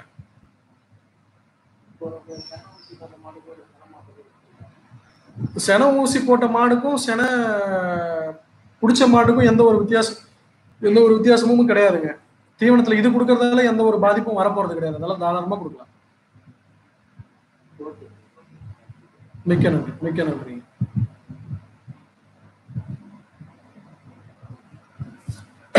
ஸோ இன்னைக்கு வந்து இந்த மாதிரி விஷயங்கள் தான். ஸோ கோடைகால பராமரிப்பை பத்தி நம்ம பார்த்துட்டு இருந்தோம். நான் அந்த விஷயங்களை தொடர்ந்து பேசலாம். மரம் நடுறது ஒண்ணு, நீர் தெளிப்பானை பத்தி நான் சொல்லியிருந்தேன். ஸோ இந்த நீர் தெளிப்பான் அப்படின்னும் போது இந்த நீர் தெளிப்பான் எப்படி வைக்கலாம் அப்படின்னா, ஒரு 10 மாடு வச்சிருக்கீங்கன்னா அந்த மாட்டு கொட்டகையின் மேல ஸ்பிரிங்க்லர்ஸ் ஃபாகர்ஸ் அப்படின்னு இருக்கும். அதாவது வந்து அது தெளிக்கிறதே தெரியாது. ஸோ இந்த தெளிக்கிற தெளிப்பான், நீர் தெளிப்பான் வந்து பாத்தீங்கன்னா ரொம்ப கம்மியான அளவுல அந்த தண்ணிகளை வந்து தெளிக்கும்.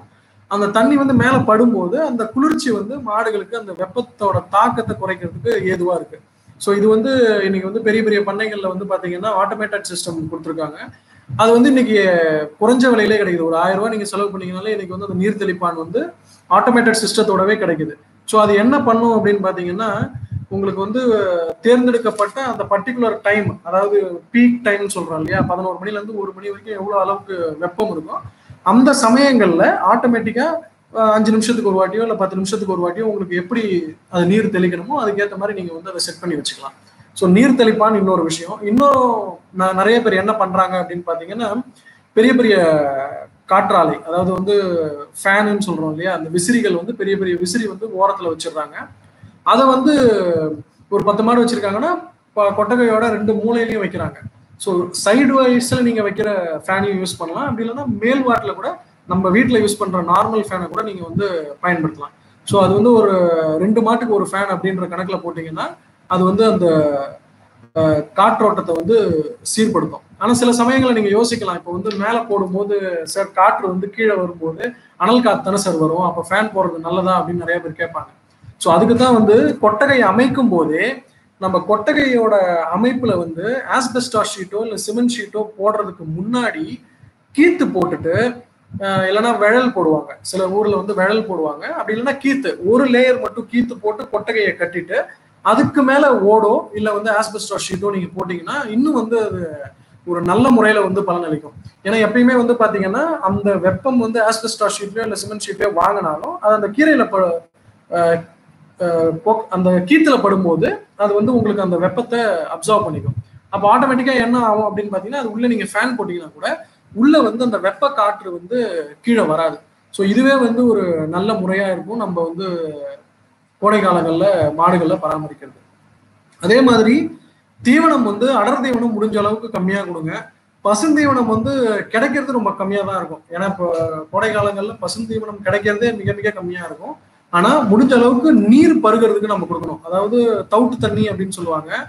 ஒவ்வொரு கிராமத்துலயுமே பாத்தீங்கன்னா அந்த தவுட்டு தண்ணி இருக்கு இல்லையா, அந்த தவுட்டு தண்ணி அப்படின்றத வந்து தவுடும் தண்ணியும் சேர்த்து தான் கொடுத்து பழக்கம் எல்லாருக்குமே. தமிழ்நாட்டில் இருக்கிறவங்களுக்கு யாருமே வந்து தனியா தண்ணி கொடுத்து பழக மாட்டாங்க. ஆனா மாடுகளுக்கு ஒரு நாளைக்கு அதிகபட்சம் எவ்வளவு தண்ணி கொடுக்குறீங்களோ அந்த அளவுக்கு அதோட நீர் சத்தை அதை வச்சுக்கிறதுக்கு மிக உதவியா இருக்கும். ஸோ தண்ணிக்குன்னு தனியா ஒரு தொட்டி வச்சு கூட நாம வந்து மாடுகளை வந்து தண்ணி குடிக்கிறதுக்கு பழக்கிறோம். ஒண்ணு. இன்னொரு விஷயம் வந்து நம்ம முக்கியமா பண்ண வேண்டியது என்னன்னா மேய்ச்சல். இப்ப மாடுகளை வந்து மேய்ச்சலுக்கு கொண்டு போகலாமா கோடை காலங்கள்லன்னா கண்டிப்பா கொண்டு போகலாம். ஆனா காலையில 10 மணிக்கு முன்னாடியும் மாலையில 4 மணிக்கு பின்னாடியும் வந்து நீங்க மேய்ச்சலுக்கு மாடுகளை கொண்டு போனீங்கன்னா அது வந்து நல்ல ஒரு ரிசல்ட் கொடுக்கும்.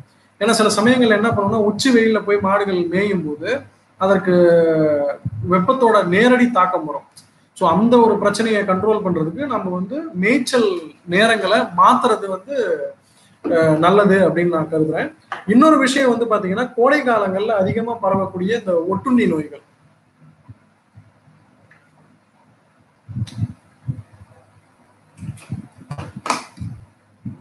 இந்த கோடை காலங்கள்ல அதிகமா பரவக்கூடிய அந்த ஒட்டுண்ணி நோய்கள் அப்படின்னும் போது அந்த நோய்களை உண்டாக்குற இந்த ஒட்டுண்ணிகளை நம்ம முக்கியமா வந்து அழிக்கணும். அந்த ஒட்டுண்ணிகள்ல அதிகமா பாத்தீங்கன்னா இந்த தெல்லு பூச்சி, பேனு, உண்ணி, இது எல்லாமே வந்து பாத்தீங்கன்னா இந்த கோடை காலங்கள்ல அதிக அளவுல பெருகும். ஸோ முடிஞ்ச அளவு கொட்டகையை சுத்தி நம்ம சுத்தமா வச்சுக்கிறது மிக மிக அவசியம். அதே மாதிரி நம்ம கொட்டகையில இருந்து கறவை மாடுகள்ல இருந்து நமக்கு கிடைக்கக்கூடிய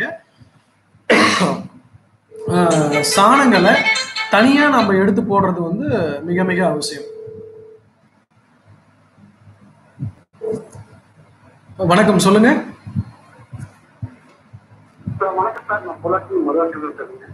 சொல்லுங்க சார். சொல்லுங்க சொல்லுங்க.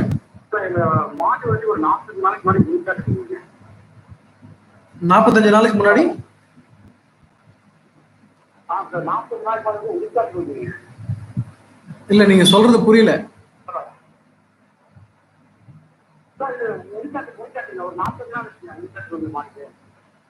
உண்ணி காய்ச்சலா?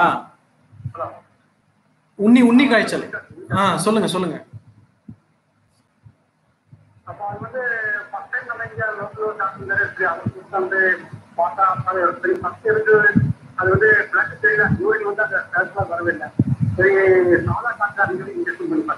சரிங்க. பார்க்கும்போது சரி யூரின் வந்து சரியல் வரனால வந்து உயிர்காட்டுக்கு ஃபர்ஸ்ட் ட்ரீட்மெண்ட் பண்ணாங்க. சரிங்க சொல்லுங்க. அப்போ அந்த ஃபீவர் கண்ட்ரோல் ஆகுது. ரெண்டாவது ஆயில். சரி ஹலோ போட்டாங்க. 4 நாள்ல நார்மலாச்சு. மாடு ஃபீவர் இருந்தது. அப்போ ஃபீவர் வந்தப்போ அவர் சொன்னாங்க மாதிரி ஃபீவர் வந்துருக்கு சார் அப்படின்னு மாதிரி வந்துருக்கு. சரிங்க. அப்போ சரி அப்போ சரி ஆர்டினரி ஃபீவர் ஆத்திரம் சொல்லி இன்ஜெக்ஷன் பண்ணாரு.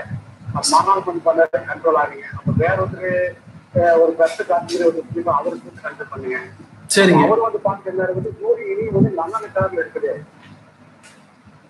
அப்படின்ட்டு இது டைரக்டா பாயிண்ட் கொடுத்தாருங்க. சரிங்க ஹலோ சொல்லுங்க. அதுவே ஒரு 4 மாசம் சார். அந்த இதுல வந்து அதுதான் இதுல நம்ம யூனிவர்சிட்டி அதுதான் அதுக்கு அப்புறம் அம்மாக்கு இன்ஜெக்ஷன் பண்ணாருங்க. பண்ணி அது வந்து ஒரு 10 டைம் பண்ணி கொடுத்து 3 நாள் நடக்குங்க. பாடி கண்டு வாங்காட்டி மழை மெத்ததான் பண்ணி 7 நாள் தொடங்குவாங்க. ரத்த கலர்ல யூரின் வந்ததுங்களா? 7 நாள் தொடர்ந்து வலிக்கு பண்ணுங்க சார். 7 நாள் தொடர்ந்து டெய்லி ஒரு டோஸ் போடுங்க. சரி ஹலோ சொல்லுங்க ஐயா சொல்லுங்க. ஹலோ சொல்லுங்க சொல்லுங்க. நீங்க பேசுறது கேக்குது சொல்லுங்க. இல்ல வர ஆரம்பிச்சிருச்சு அப்படின்னா உண்ணி காய்ச்சல் உங்களுக்கு வந்து ரத்த கலர்ல வந்துச்சுங்களா?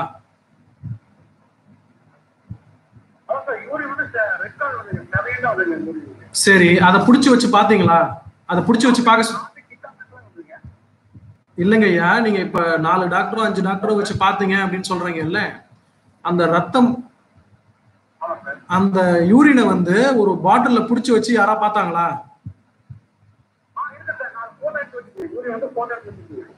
இல்ல யூரின் போட்டோ எடுத்து வைக்கிறத விட டாக்டர் வந்து 4 நாள் 5 நாள் வைத்தியம் பண்ணாங்கன்னு சொன்னாங்கல்ல.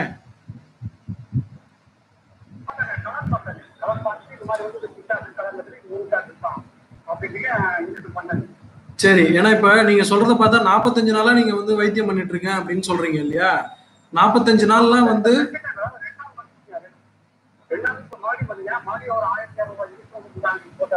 சரிங்க.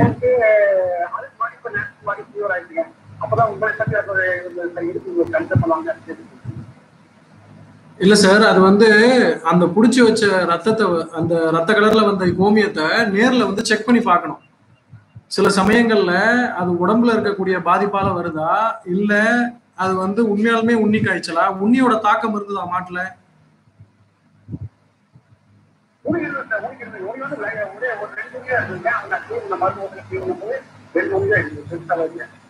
சரி ஓகே. ஏன்னா மாடுக்கு வந்து உண்ணி காய்ச்சல் வர்றது மூலியமா மஞ்சாகாமலையும் வந்திருக்கலாம். அது நேர்ல நீங்க பார்த்து அதுக்கு ஏத்த மாதிரி தான் நம்ம வந்து முடிவு பண்ண முடியும். ஏன்னா இப்ப ரத்த கலர்ல யூரின் வருது அப்படின்னா உண்ணி காய்ச்சலா மட்டும் இருக்கும் அப்படின்றது வந்து சொல்ல முடியாது. ஓகே இப்ப பியூர் ஒயிட்டா தான் வருது. ஆனா மாடு என்ன பிரச்சனை இப்போ?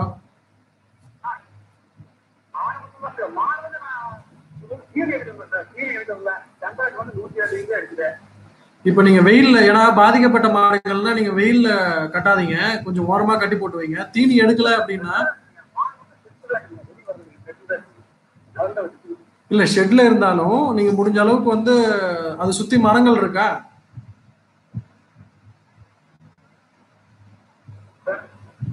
அதை சுத்தி மரங்கள் இருக்குங்களா?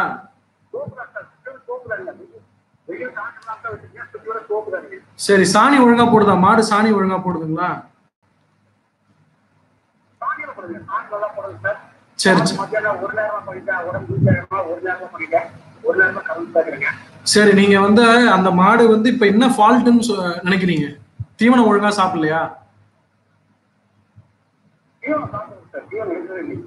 தீவனம் சுத்தமா எடுக்கலையா?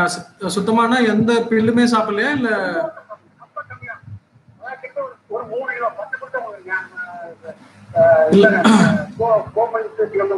இல்ல இப்ப கோடை காலங்கள்ல வந்து மாடுகள் வந்து கம்மியா தாங்க சாப்பிடும். அதனால பிரச்சனை கிடையாது. நீங்க வந்து கூட நாளைக்கு வந்து ஒரு 1 லிட்டர் தயிர் எடுத்துக்கோங்க. 1 லிட்டர் தயிர், 100 கிராம் நாட்டு சர்க்கரை, இது ரெண்டுத்தையும் கலந்து காலையில ஒரு வேளை, மதியம் ஒரு வேளை, மாலையில ஒரு வேளை, மொத்தம் 3 லிட்டர் தயிர், 300 கிராம் நாட்டு சர்க்கரை 3 வேளையா பிரிச்சு போட்டுட்டு வாங்க. உள்ளுக்கு கொடுங்க. 2வது நாள்ல இருந்து தீவனம் எடுக்க ஆரம்பிச்சிடும். எந்த ஒரு பாதிப்பும் இருக்காது. இதை மட்டும் பண்ணிட்டு வாங்க.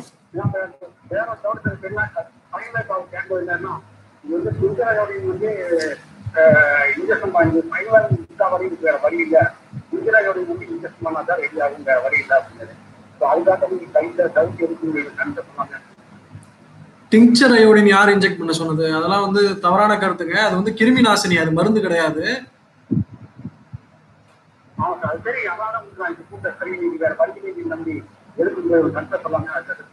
அதாவது சில விஷயங்களை வந்து இப்ப பல நோய்களால பாதிக்கப்பட்ட மாடுகளை வந்து நான் நேர்லயே பார்க்காம அதற்கான அட்வைஸ் சொல்றதுன்றது கடினமான வேலை. இப்போ உங்களுக்கு ஒரு வழி எங்கேயா இருக்குன்னா, நான் வந்து ஒரு மருத்துவர்னா நான் கேட்டு சொல்லிடலாம், ஐயா உங்களுக்கு எனக்கு வந்து இந்த மாட்டுக்கு என்ன பிரச்சனை இருக்குன்றதை என்னால புரிஞ்சுக்க முடியும். ஸோ நீங்க மருத்துவரை நேரில் மறுபடியும் கூப்பிட்டு பாருங்க. நான் சொன்ன விஷயத்த செய்யுங்க. கண்டிப்பா நாளைக்கு மாடு தீவனம் எடுக்க ஆரம்பிச்சிடும். சரிங்களா? சரி, நல்லது நல்லது. இப்ப இந்த கோடை காலத்தை பத்தி நம்ம பார்த்துட்டு இருந்தோம். இந்த கோடை காலங்கள்ல இயல்பாவே மாடுகள் வந்து தீவனம் சாப்பிடாது. அதை விட முக்கியமா இன்னொரு விஷயம், அதிகமா காணப்படக்கூடிய ஒரு விஷயம் என்ன அப்படின்னு பாத்தீங்கன்னா, மாடுகள் வந்து சார் இறப்பு எடுத்துட்டே இருக்கு, ரொம்ப இறைக்குது, வாயில இருந்து வாணி வாணியா ஊத்துது, ஜொல்லா ஊத்துது, அதுக்கு என்ன பண்ணணும் அப்படின்னு நிறைய பேர் கேட்கறாங்க. ஒரு இந்த காலகட்டத்துல வந்து அதிகமா ஒரு கேள்வி வரும் அப்படின்னு பாத்தீங்கன்னா இதுதான். ஏன் வந்து என் மாடு இறப்பு எடுத்துட்டே இருக்கு, ஏன் இறப்பெடுக்கிற மாடு வந்து இந்த கோடை காலங்கள்ல இறப்பெடுக்கிறதுக்கு என்ன காரணம் அப்படின்னு கேட்பாங்க. ஒரு நிமிஷம். வணக்கம், சொல்லுங்க.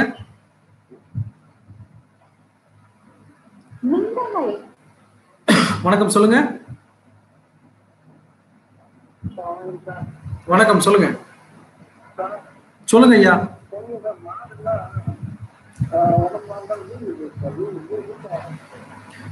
நீங்க முதல்ல பேசியிருந்தீங்க இல்லையா? முதல்ல மன்னிப்பு கேட்டுக்கிறேன். ஏன்னா முதல் நேரலை பேசும்போது கொஞ்சம் தொழில்நுட்ப கோளாறு இருந்தது, அதெல்லாம் பேச முடியல.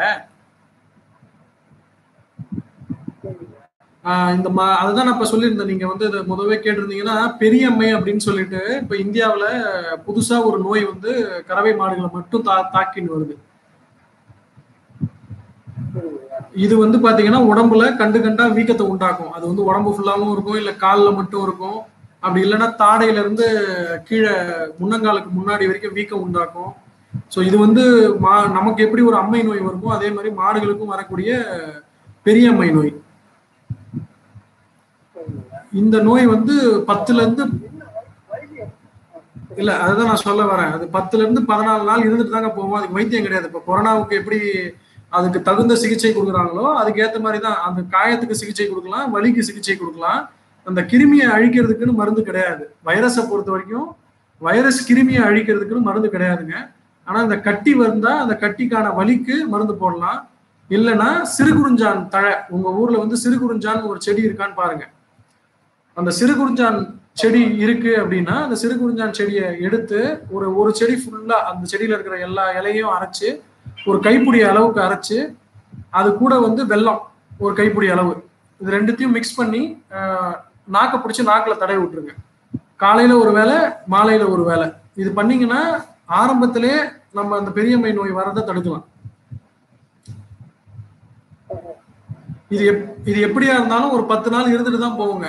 அந்த கிருமிகள்ல வந்து அந்த முடிஞ்ச அளவுக்கு அந்த காயங்கள்ல நாம வந்து புழுக்கள் வைக்காம பாத்துக்கணும். இந்த ஒரு விஷயத்தை தான் பண்ணணும் மெயினா.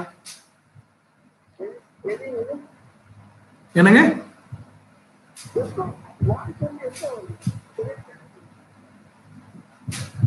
வாய்ஸ் கேட்கலீங்களா?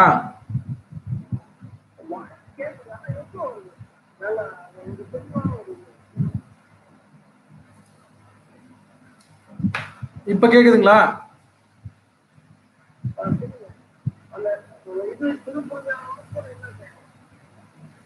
ஒரு கைப்பிடி அளவு சிறுகுறிஞ்சான், ஒரு கைப்பிடி அளவு வெல்லம், இது ரெண்டுத்தையும் சேர்த்துட்டு மாட்டுக்கு உள்ளுக்கு கொடுங்க. நாக்க பிடிச்சி நாக்குல தடவி விட்டா போதும். காலையில ஒரு முறை, மாலையில ஒரு முறை. இது வந்து ஸ்டார்டிங்ல செஞ்சா மட்டும்தாங்க பலன் அளிக்கும். இது வந்து மருந்து கிடையாது. அந்த பாதிப்பை குறைக்கிறதுக்கு ஒரு வழி, அவ்வளவுதான்.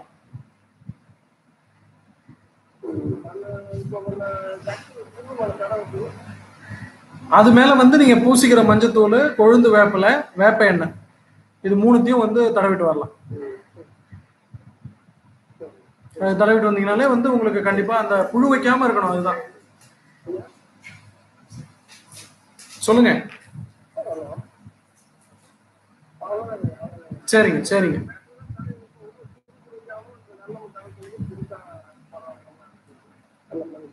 சரி சரி சரி, நல்லதுங்க. இப்போ நம்ம இந்த கோடை காலத்தை பத்தி பார்த்துருந்தோம். இந்த கோடை கால பராமரிப்புல முக்கியமா அது ஏன் வந்து மாடுகளுக்கு இரைப்பு ஏற்படுது அப்படின்னு நம்ம பார்த்துட்டு இருந்தோம். ஸோ இந்த இரைப்பு ஏற்படுறதுக்கு வந்து முக்கிய காரணங்கள் என்ன அப்படின்னு பார்த்தீங்கன்னா, இப்போ கோமாரி பாதிக்கப்பட்ட மாடுகள் வந்து கோடை காலங்களில் அதிக அளவில் வந்து இறப்பு வரும். ஸோ அதுக்கு நம்ம என்ன பண்ணணும் அப்படின்னா, கோமாரி நோய் தாக்கப்பட்ட மாடுகளை கோடை காலங்களில் முடிஞ்ச அளவுக்கு வந்து மேய்ச்சலுக்கு அனுப்புறதை தவிர்க்கணும். ஷெட்டுகளில் வச்சு, ஷெட்டு கொட்டகையிலே வச்சு வளர்க்குறது வந்து நல்லது. ஏன்னா அது வந்து ஆங்கிலத்தில் வந்து பேண்டர்ஸ் அப்படின்னு சொல்லுவாங்க. அந்த நோய் வந்து பாதிக்கப்பட்ட மாடுகள் இயற்கையாகவே வந்து அதிகமாக வந்து இறப்பெடுக்கும். வணக்கம், சொல்லுங்க.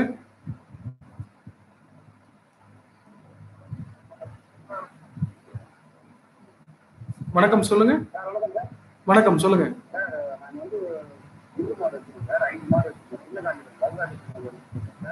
சரிங்க, சொல்லுங்க.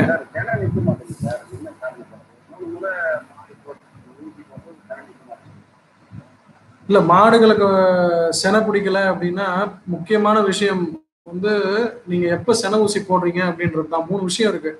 ஒண்ணு உங்க மாடு, இன்னொன்னு செனை ஊசி போடுறவரு, மூணாவது செனை ஊசி போடுற நேரம். இப்போ உங்க மாடு வந்து ஏற்கனவே கண்ணு போட்ட மாடா இருக்கு அப்படின்னா, அது கண்ணு போடும்போது அது வந்து கர்ப்பப்பையில ஏதாவது பிரச்சனை இருந்திருந்ததுன்னா, இப்போ உதாரணத்துக்கு கண்ணு போட சிரமமா இருந்திருக்கலாம், இல்ல நஞ்சு கொடி ஒழுங்கா போடாம இருந்திருக்கலாம், இல்ல அடித்தள்ள மாடா இருக்கலாம். ஸோ இந்த விஷயங்கள்லாம் இல்லை சார், மாடு ஒழுங்கா கண்ணு போட்டுச்சு அப்படின்னு சொன்னீங்கன்னா உங்க மாட்டுல பிரச்சனை கிடையாது. ஊசி போடுறவங்க அப்படின்னு பாத்தீங்கன்னா, ஊசி போடுறவங்களும் மற்ற இடத்துல ஊசி போடுறாங்க, அவங்க போடுற மாடுகள் எல்லாமே செனை பிடிக்குது, உங்க மாட்டு மட்டும் பிடிக்கல அப்படின்னா அவங்க மேலேயும் பிரச்சனை கிடையாது. மூணாவது விஷயம் தான் எனக்கு தெரிஞ்சு அதிக அளவுல எல்லாருமே பண்ற தப்பு. இப்போ செனை ஊசி வந்து காலையில நீங்க வலும்பு பாக்குறீங்க, இந்த மாசி பாக்குறீங்கன்னா காலையிலேயே மருத்துவரை கூட்டு ஊசி போடுறது தான். ஸோ முடிஞ்ச அளவுக்கு காலையில பாக்குறீங்க அப்படின்னா மாலையில தான் ஊசி போடணும், காலையிலேயே ஊசி போடக்கூடாது. மாலையில பாக்குறீங்கன்னா மறுநாள் காலையில ஊசி போடணும். ஏன்னா இப்போ வந்து உங்க மாடு 21 நாளைக்கு ஒரு முறை வலும்புக்கு வருதுங்களா? 21 நாளுக்கு ஒரு முறை வந்ததுன்னா எத்தனை நாளைக்கு வலும்பு இருக்குங்க?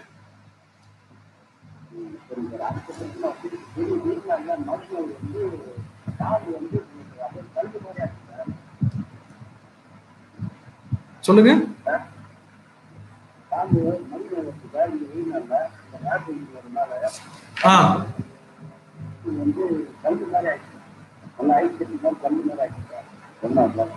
மடியிலையா? அது மடிநோயா இருக்குங்க. மடிநோயெல்லாம் வந்து நீங்க மடிநோய் மடியில வீக்கம் ஏற்பட்ட உடனேவே நீங்க வந்து டாக்டரை கூப்பிடுறது தான் நல்லது. இல்லைன்னா வந்து கஷ்டம். மாடுக்கு வந்து பெரியம்மை, அதான் இப்ப ரொம்ப நேரமா பேசிட்டு இருக்கோம். நீங்க இந்த நிகழ்ச்சி பாத்தீங்கன்னா உங்களுக்கு தெரியும், பெரியம்மை அப்படின்ற நோய் தான் வந்து திரும்ப திரும்ப பரவிட்டு வருது. ஸோ இது வந்து வந்ததுன்னா உடம்பு ஃபுல்லா கட்டி கட்டியா வர்றதுக்கு வாய்ப்பு இருக்கு. நீங்க மடிநோய் அப்படின்னு சொல்லும் போது மடி ஏன் கட்டியா இருக்குன்னா அது பெரியம்மையால கூட மடிநோய் வந்திருக்க வாய்ப்பு இருக்கு. இல்ல இயல்பா வர மடிநோய் அப்படின்னா நீங்க 6 மணி நேரத்துக்குள்ள மருத்துவரை கூப்பிட்டு சிகிச்சை கொடுத்தாதான் சரி பண்ண முடியும். இப்ப எத்தனை நாள் ஆகுதுங்க?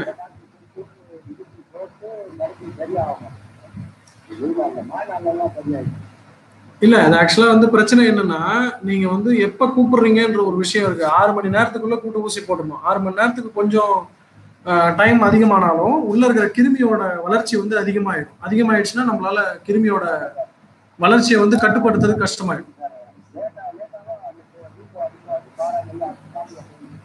ஆமா, நீங்க அது மாதிரி சமயங்கள்ல அந்த காம்புகளை வந்து மற்ற காம்புகள் பால் கறக்கிறத வந்து தவிர்த்துடணும்.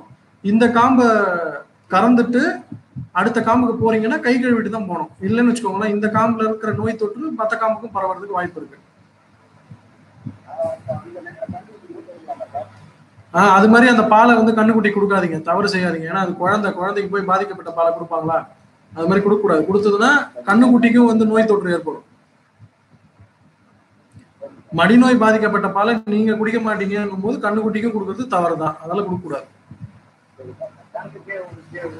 கறந்து கீழே ஊத்துறது தான் நல்லது. அதுவும் வந்து மண்ணை தோண்டி கொஞ்சம் ஊத்திட்டு மண்ணை மூடி விட்டீங்கன்னா நல்லது. இல்ல வாய்க்கால்ல ஊத்தி விட்டுறது நல்லது. நல்லது நல்லது.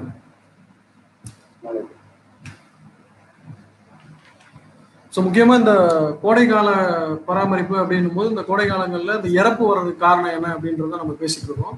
ஸோ இறப்பு வர்றதுக்கு முக்கிய காரணம் என்ன அப்படின்னு பாத்தீங்கன்னா, இந்த மாடுகளுக்கு ஏற்படக்கூடிய அயற்சி தான் காரணம். ஸோ அயற்சி ஏன் வருதுன்னா வெப்பத்தோட தாக்கம்.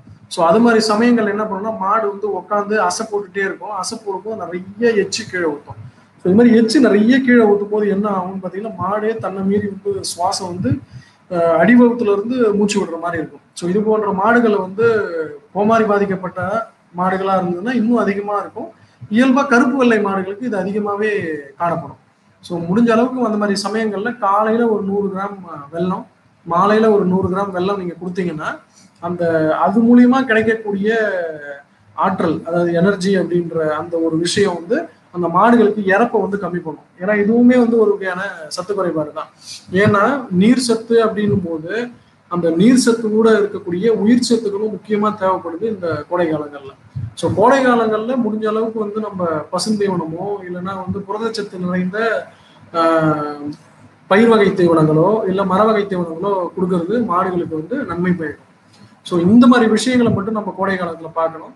இன்னொன்று, நோய் எதிர்ப்புக்கான அனைத்து நடவடிக்கைகளையும் நம்ம எடுத்துக்கணும். இப்போ வந்து நோய் வந்து முக்கியமா உன்னிக்காய்ச்சல் தான் வரும். இப்போ உன்னிக்காய்ச்சல் வருது, எனக்கு நிறைய பாதிப்பு இருக்கு அப்படின்னு சொல்றாங்க. ஸோ அந்த உன்னிக்காய்ச்சல் வர்றதுக்கான பாதிப்புகளை தவிர்க்கிறதுக்கும் நம்ம வந்து தேவையான தடுப்பூசி, தேவையான குடற்புழு நீக்கம் மருத்துவரோட பரிந்துரை பேர்ல நம்ம செஞ்சுக்கிறது மிக மிக நல்லது. சாட்ல வந்து ஒரு கேள்வி வந்திருக்கு, கன்று போட்ட பசுவுக்கு 1 மாதம் வரை பசுமையான தட்டு போடக்கூடாதா? அப்படிலாம் எதுவும் கிடையாதுங்க. கன்று போட்ட நாள்ல இருந்தே பசுந்தீவனம் கொடுக்கறது நல்லது. அதாவது நிறைய பேர் நினைச்சிருக்கிறது என்னன்னா, புதுசா ஒரு கண்ணு போட்ட மாட்டுக்கு நாம வந்து பசுந்தீவனம் கொடுக்கலாமா அப்படின்ட்டு. பசுந்தீவனம் தாராளமா கொடுக்கலாம். கொடுக்க கூடாது அப்படின்றதும் தவறான கருத்து. நீங்க தாராளமா கொடுக்கலாம்.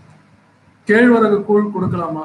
அதுதான் ஏற்கனவே ஒருத்தர் கேட்டிருந்தாரு. எந்த ஒரு தானியத்தையுமே வந்து கூழா கொடுக்காதீங்க. கூழா கொடுத்தீங்கன்னா மாடுகளுக்கு அது செரிமானத்துக்கு உதவாது. எந்த ஒரு தானியமா இருந்தாலும் அது ரவை மாதிரி அரைச்சி நரன்னு நீங்க எடுத்து பார்த்தா நரன்னு இருக்கணும். அந்த பக்குவத்துல அரைச்சி கொடுக்கறது நல்லது. அப்படி இல்லைன்னா அதை அரைச்சது ஊற வச்சு கொடுக்கறது ரொம்ப நல்லது. மாட்டின் மீது கொப்பளங்கள் வருகிறது, அதற்கு என்ன செய்ய வேண்டும்? ஜான் பீட்டர் அப்படின்னு ஒருத்தர் கேட்டிருக்காங்க. அது வந்து கொப்பளங்கள்னு நாம இன்னைக்கு சொல்றது இந்த பெரியம்மை தான். அந்த பெரியம்மை தான் பெரிய அளவுல வந்து இன்னைக்கு பாதிச்சுட்டு இருக்கு. ஸோ அந்த பெரியம்மையை தடுக்கிறதுக்கு என்னென்ன வழிமுறைகள் பண்ணணும் அப்படின்றத மட்டும் நான் இப்போ சொல்லிட்டு நம்ம நிகழ்ச்சியோட இறுதிக்கு வந்துட்டு இருக்கோம். ஸோ முக்கியமா பெரியம்மை நோய் வருது அப்படின்னா அந்த பாதிக்கப்பட்ட மாடை அந்த பண்ணையில இருந்து தனிமைப்படுத்தி வைக்கிறது முதல் விஷயம். அந்த மாடை தொட்டுட்டு மற்ற மாடுக்கு நீங்க தொட போறீங்கன்னா உங்க கைகளை சுத்தமா கழுவிடுங்க. அதே மாதிரி பால் கறக்கிற மாட்டுக்கு பெரியம்மை நோய் வருது அப்படின்னா அந்த மாட்டோட பாலை நாம குடிச்சா நமக்கு ஒன்றும் ஆகாது. பட் ஆனால் அந்த கன்றுக்குட்டிகளுக்கு கொடுக்காதீங்க. ஏன்னா கன்றுக்குட்டிகளுக்கு கொடுத்தீங்கன்னா அந்த நோய் தொற்று ஏற்பட்டு கன்றுக்குட்டிகள் இறக்கிறதுக்கு நேரிடும். அந்த ஒரு விஷயம் இருக்கு. ஸோ மாடை தனிமைப்படுத்திடணும். முடிஞ்ச அளவுக்கு 1 விட்டு 1 நாள் மஞ்சள், வேப்பிலை இது ரெண்டுத்தையும் கலந்து தண்ணியில கலந்து அதால வந்து மாட்டை குளிப்பாட்டுறது நல்லது. அந்த காயங்களுக்கு வெறும் வேப்பெண்ணெய் மட்டும் தடவிட்டு இருந்தா போதும். வேப்பெண்ணெய் மட்டும் தடவி ஈ முக்கியமா பார்த்துக்கோங்க. ஏன்னா ஈ முச்சுதுன்னா பின்னரண்டு வந்து அதிக அளவுல வந்து புழு வைக்கிறதுக்கு வாய்ப்புகள் இருக்கு. ஸோ இந்த கண்டா இருக்கிற கட்டி வந்து கொஞ்சம் பெருசாகி ஒரு பக்கு மாதிரி ஓப்பன் ஆகி அது உள்ள இருந்து சீழ் வடிஞ்சு அந்த காயம் குணமாகும். ஸோ இது வந்து குறைஞ்சபட்சம் 10 நாட்களுக்கும் அதிகபட்சம் 14 நாட்களுக்கும் ஒரு மாட்டில் காணப்படும். கொஞ்சம் பார்க்கறதுக்கு விகாரமா இருக்கும். ஏன்னா மாடு முழுவதுமே வந்து கண்டு கண்டா ஒரு 5 ரூபா வில்ல சைஸ்ல ஆரம்பிச்சு அதை விட பெருசாகவும் காணப்படுறதும் உண்டு. இது வந்து பெரும்பாலும் என்ன பண்ணும் அப்படின்னு பார்த்தீங்கன்னா, மாட்டுக்கு அதிக அளவு உடம்புக்குள்ள காய்ச்சல் இருக்கும். முதல் அறிகுறி என்ன அப்படின்னு பார்த்தீங்கன்னா காய்ச்சல் இருக்கும். மூக்குலையும் வாயிலையும் வந்து தண்ணி ஊற்றும், மூக்கு சளி வெளியில வரும். அடுத்து கண்ணில் ஊழ தள்ளும். அப்புறம் கொஞ்சம் கொஞ்சமா உடம்புல வந்து பார்த்தீங்கன்னா இது மாதிரி சின்ன சின்ன கண்டுகளாக வரும்.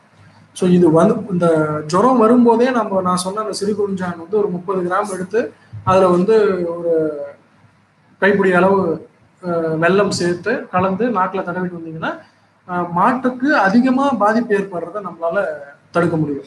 ஸோ இதுதான் வந்து இந்த பெரியம்மையோட முக்கியமான விஷயம். ஏன்னா பெரியம்மையை பற்றி நிறைய பேர் கேள்வி கேட்டதால இன்னைக்கு நம்ம நிறைய அதை பற்றின விஷயங்களை விவாதிச்சிருக்கோம். இந்த பெரியம்மை மற்ற விலங்குகளை வந்து பாதிக்குமா அப்படின்னு கேட்டிருந்தாங்க. ஸோ அதுக்கு வந்து நம்ம விளக்கம் அப்படின்னு சொல்லணும்னா,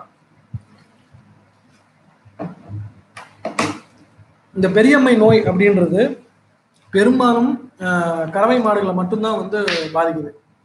ஸோ இந்த கறவை மாடுகளை பெருமளவு பாதிக்கக்கூடிய முக்கியமான நோய்களுள் ஒரு நோய் வந்து இந்த பெரியம்மை. இது வந்து மற்ற எந்த ஒரு கால்நடைகளையும் இது வரைக்கும் பாதிச்சதா ஆராய்ச்சிகள் கிடையாது. ஈவன் வந்து அசைப்போடும் மிருகங்களான ஆடுகள், செம்மறி ஆடுகளுக்கும் இது வந்து பரவற மாதிரி தெரியல. ஆனா இதற்கான தடுப்பு முறைகள் இருக்கு. முதல் முறையா இந்தியாவில் வந்ததால அரசாங்கம் அதற்கான நடவடிக்கைகள் எடுத்துட்டு இருக்காங்க. ஸோ முடிஞ்ச அளவுக்கு இந்த சமயங்கள்ல நான் சொல்லக்கூடிய ஒரு விஷயம் என்ன அப்படின்னா, கால்நடை வளர்ப்பவங்களுக்கு வெளியில இருந்து நீங்க வந்து புதுசா மாடு வாங்கிட்டு வரீங்க அப்படின்னா இது மாதிரி நேரங்கள்ல மாடு வாங்கிட்டு வரதை நீங்க வந்து தவிர்க்கிறது நல்லது. இன்னொரு விஷயம் என்ன அப்படின்னு பாத்தீங்கன்னா, புதுசா மாடு வாங்கும்போது அந்த மாடு மேல என்னென்ன விஷயங்கள் இருக்கு, அந்த தோல் வந்து சருமன் வந்து நல்லா இருக்கான்னு பார்த்து வாங்குங்க. ஏன்னா இப்ப ஒரு மாடு வந்து ஒரு ஊர்ல இருந்து இன்னொரு ஊருக்கு வாங்கிட்டு வந்தாலும் அந்த ஊர் ஃபுல்லா இந்த பெரியம்மை நோய் வர்றதுக்கான வாய்ப்புகளும் இருக்கு. ஸோ முக்கியமா நம்ம கோடை காலத்துல நான் சொன்ன அந்த 4 விஷயங்கள், ஒண்ணு பண்ணையை சுத்தி நீங்க வந்து மரம் வளர்த்து வைக்கிறது, 2வது நீர் தெளிப்பான் பயன்படுத்துறது, போதுமான அளவு தீவனம் கொடுக்கறது, போதுமான அளவு நீர் கொடுக்கறது சத்து. ஸோ நீர் சத்து வந்து எந்த அளவுக்கு கொடுக்கணுமோ அந்த அளவுக்கு வந்து மாடுகளுக்கு வந்து நல்ல ஒரு நீரோட்டமாகவும் இருக்கும். கோடை காலத்தை வெப்பத்தை தணிக்கிறதுக்கு அது பயன்படும். 2வது விஷயம் பெரியம்மை அப்படின்னும் போது, பெரியம்மைக்கு நம்ம சொல்லிட்டு வந்த இந்த தடுப்பு நடவடிக்கைகளை நம்ம செஞ்சுட்டு வந்தாலே பெருமளவு நம்ம வந்து பெரியம்மையில இருந்து நம்ம கறவை மாடுகளை குணப்படுத்திடலாம். இந்த பெரியம்மை பாதிக்கப்பட்ட மாடுகளுக்கு திரும்பவும் பெரியம்மை வருமா அப்படின்னு நிறைய பேர் கேட்டாங்க. அதுவும் வந்து பாத்தீங்கன்னா இன்னும் கேள்விக்குறியா தான் இருக்கு. ஏன்னா அம்மை வந்துட்டுன்னா திருப்பி நமக்கு வருமானா ரேரா 1000த்துல ஒருத்தவங்களுக்கு திரும்ப வர்றதுக்கு வாய்ப்புகள் இருக்கு. அதே மாதிரி இந்த அம்மை நோயும் வந்து வந்த மாடுகளுக்கு இது வரைக்கும் வந்ததா அப்படின்னு நமக்கு இது வரைக்கும் தெரியல. ஏன்னா இதுதான் இந்த வருஷம் தான் வந்து தமிழ்நாட்டிலேயே அதிகப்படியா இது பரவிட்டு வருது. அதுவும் 2019 இறுதியில தான் இந்த நோயே வந்து இந்தியாவுக்கு முதல் முறையா வந்திருக்கு. ஸோ அப்படின்னும் போது நம்ம தமிழ்நாட்டுக்கு முதல் முறையா வந்திருக்கு அப்படின்னும் போது அதை பத்தின ஆராய்ச்சிகளும் அதை பத்தின படிப்புகளும் இன்னும் நமக்கு ஒரு புரிதலை வருங்காலங்களில் கொடுக்கும் அப்படின்னு நான் நம்புறேன்.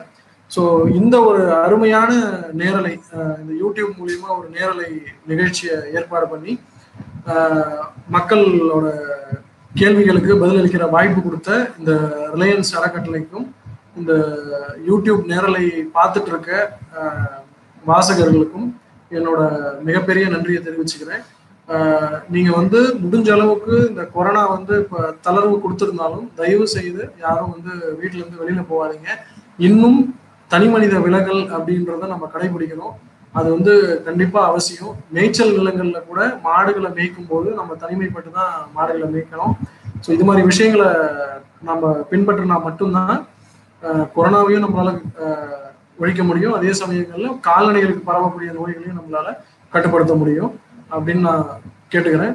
ஸோ தயவு செய்து அனைவரும் நல்ல முறையில வந்து கால்நடைகள் வளருங்க.